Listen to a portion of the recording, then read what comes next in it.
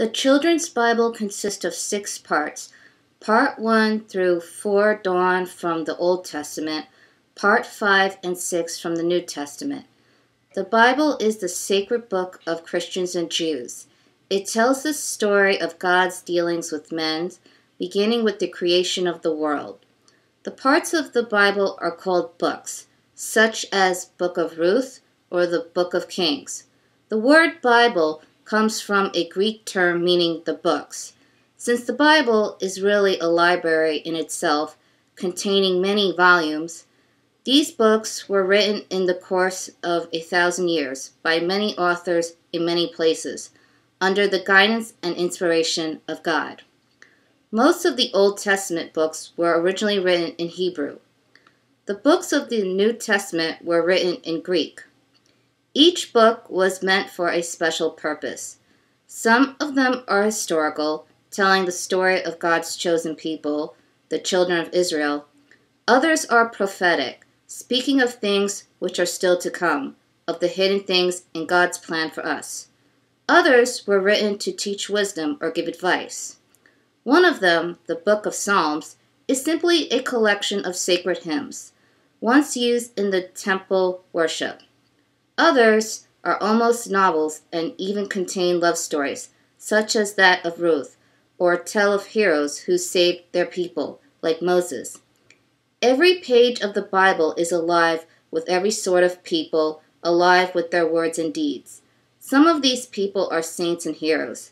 Many are ordinary people, some kind, some cruel, some weak, some strong.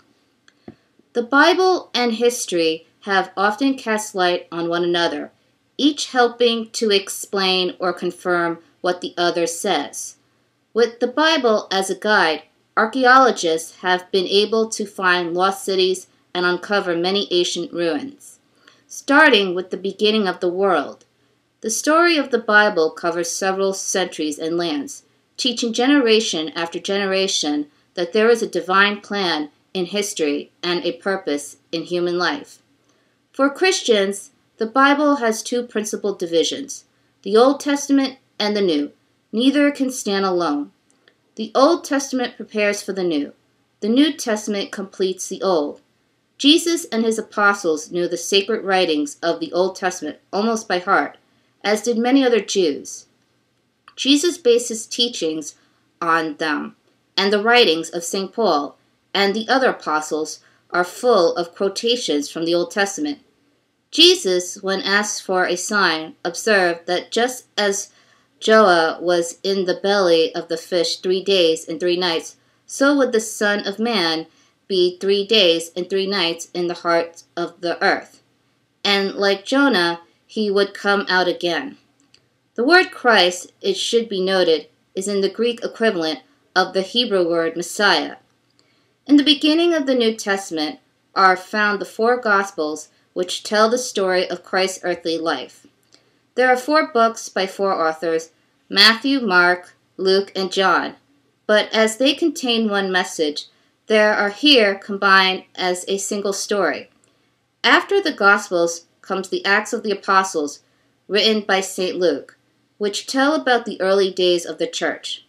Next comes various letters, the epistles, written by the apostles for the first Christians. Most of these are the work of St. Paul. Our Bible closes with a passage from the Apocalypse of St. John the Divine, the only book of the prophecy in the New Testament. The Apocalypse, which means removing the veil, deals with church struggles against evil, the final victory of Christ, and the coming of the New Jerusalem, the eternal city of God. The church has always treasured the Bible, and early Christians suffered martyrdom for it.